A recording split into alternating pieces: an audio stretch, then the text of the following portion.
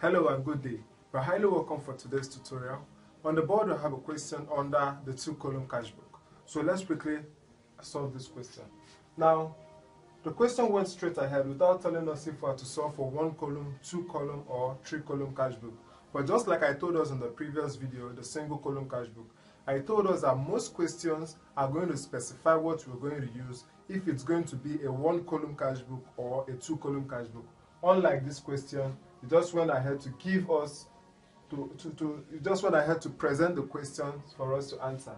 Now, as I told us, when you read through the questions, once you happen to find out that it has to do with a bank and a cash account, it simply means it's 2-column cash book.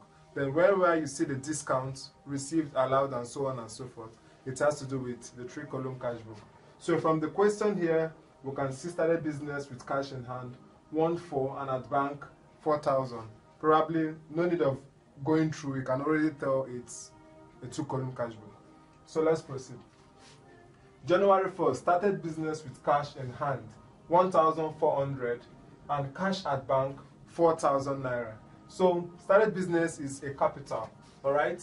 So we'll come right January 1st, capital. And how much is the capital? We have 1,400 cash in hand. So under the cash section, we record 1,400. And bank, 4,000. So under the bank, we record 4,000. So that is it for the first question. Then the second question, January 4th, cash sales, 6,000. Cash sales, you made a sale, right? So money came into your account. How much? 6,000 naira. So we have January 4th, sales of 6,000 naira. So remember, you see cash sales. So you record the transaction under cash. How much? 6,000. The next one, January 6th, paid for wages in cash, 1,000 naira. So paid for wages is an expenses. The money went out of the account. You paid for your wages. So we have January 6th, wages. And how much is the payment? We paid 1,000 naira in cash. So we record under the cash account, in cash. So January 9th, we have purchase of goods with check, 3,000. Purchases, the money went out. Purchase, you bought something, okay? So purchases of goods with check.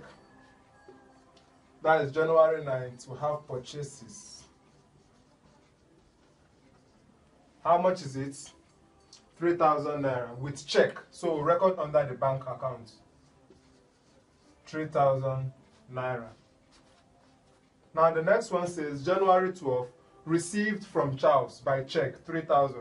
You received from Charles. So it simply means the money came into the account. So you write the title, the owner, the person that gave you the money, which is Charles. So you present Charles and you record under the bank account 3,000. So let's go January 12th. We have Charles. And how much is it? 3,000 by check. So under the bank account, we record 3,000. Then on the 17th, paid rent with cash, 500 naira. Paid rent. So you paid for your rent. It's an expenses. It's coming over to the credit side. So rent. And how much is it? 500 in cash. So record under the cash account.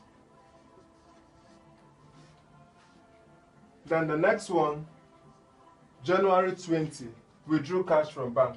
Yes, video. That's what we call a contra entry. A situation whereby the transaction has to do with the bank and the cash. Now, to record this transaction, as you can see, we drew cash from the bank. This account, this particular transaction, will reflect on the two sides of the cash book, on the debit side and on the credit side. So, we drew cash from the bank. When you come to the debit side, you write the date, January 20. We drew cash from the bank. Then you write bank. And how much is it?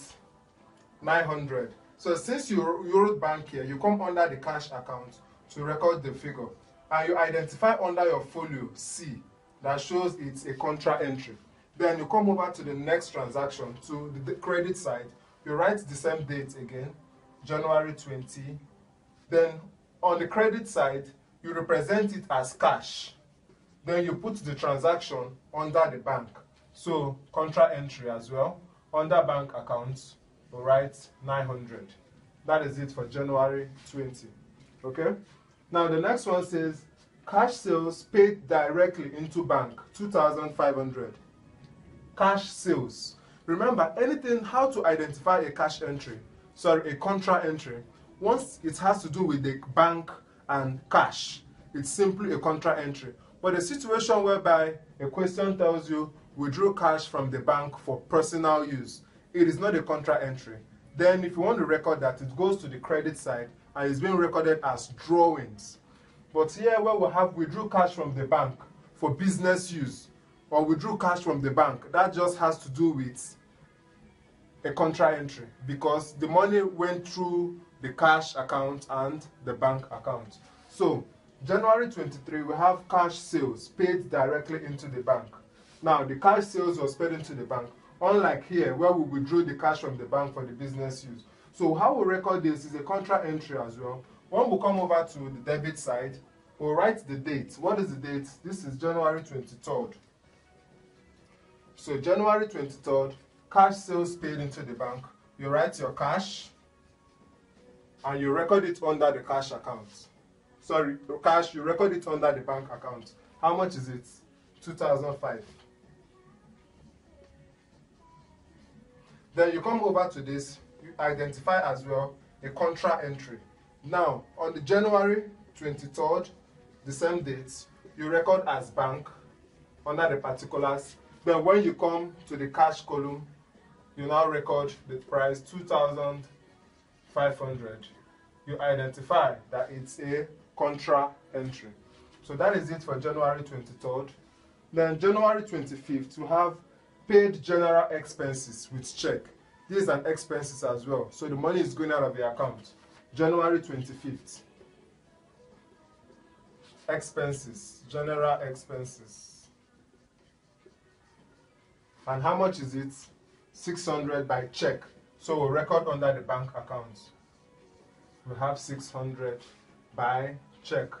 So January 27, received from Emma by check. You received from Emma, so the money came into the account as well. So received from Emma by check, 450 naira. You write the name Emma by check, right? 450. So under the bank account, you record 450. January 27. So we move over to 29th. We have paid wages in cash. The money is also going out of the account. So paid wages in cash, 500 is an expenses. It comes to the credit side. Wages in cash. So we record under the cash account. How much is it? 500. Then we move over to the last one, January 31st. Purchase of goods with check, 1,000. You made a purchase of goods. It's an expenses as well. The money went out of the pocket. So we record January 31st. Purchases. And how much is it? 1,000 naira in check. So we record under the bank account. So with this, every entry, every question we have here has been entered into the cash book. So let us close the account. As I told us in the previous video, to close the account, you leave one space, one line. Okay? So you leave one line. You can see the line we left here. Then we do this. This is where we get our final answer. This is where we get it. Okay, so the normal step again. We'll calculate everything we have here. We'll calculate everything we have here. Now, 1,004 plus 6,000 is 7,400 plus 900. That is what? 8,300. You just write it out somewhere. Let's just write it out somewhere. We'll write 8,003. Okay? They'll calculate this. This is 7,000. This is 9,500. And this is 9,950.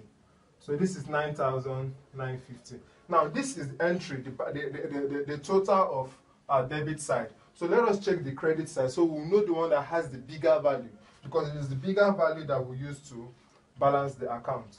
Now we'll calculate this 1,015, then plus this one is 3,045. Sorry, 45. So we'll have 45 over here. And what do we have here? 3,916.15. And this one gives us a total of 5,500. Now, to compare these figures, we can see the amount we have on our debit side is greater than what we have on the credit side. So we'll pick the figure. We have 8,300. We also have 9,950. So coming to this side, we repeat it, 8,300 and 9,950. Okay, so how do we get the values here? This 8,300 minus 4,500 gives us what? A total of 3,800. And that is what we'll have here. So that by the time we calculate everything we have here, it's going to sum up to give us 8,300. Now, 9,950 minus 5,500 gives us a total of 4,450. 4,450.